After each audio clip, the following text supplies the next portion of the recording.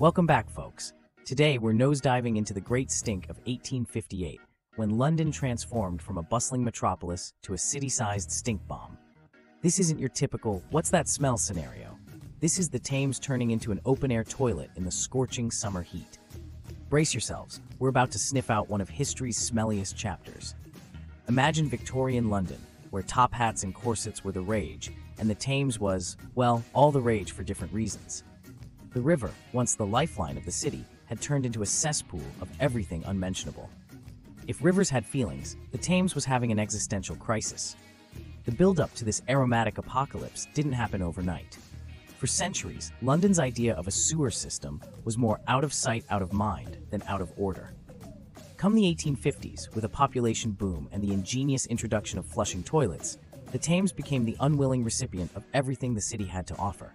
And by everything, I mean human waste, industrial leftovers, and the tears of overwhelmed city planners. The summer of '58 wasn't just hot. It was like living inside a baker's oven. The heat wave turned the Thames into a simmering pot of liquid nastiness. Even the rats were considering relocation.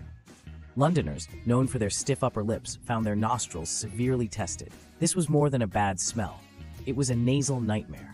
It wasn't just the common folk who were having a hard time. The Houses of Parliament, those hallowed halls of decision-making, were under olfactory siege. Attempts to mask the smell with lime chloride were about as effective as using perfume on a skunk. The situation was so dire, there were talks of moving Parliament. Imagine the scene. Politicians with handkerchiefs pressed to their faces, debating whether to stick it out or flee the city.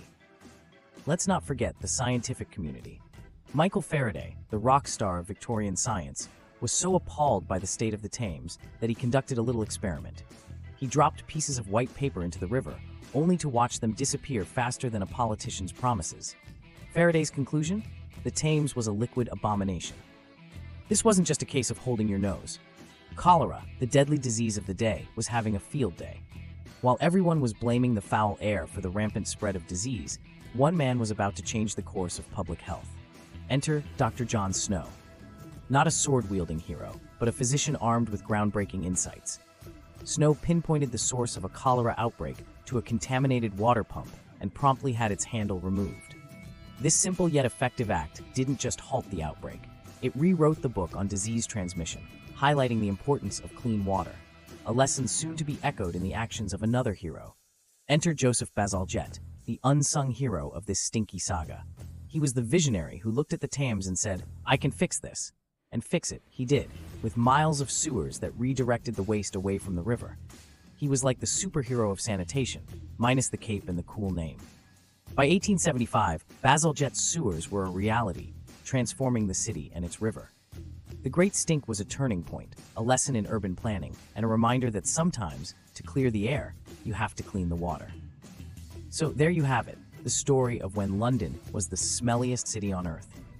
The next time you turn up your nose at a bad smell, remember the summer of 1858, when the Thames was more sewer than river, and Londoners learned the hard way that sometimes the solution to pollution is, well, a whole new sewage system.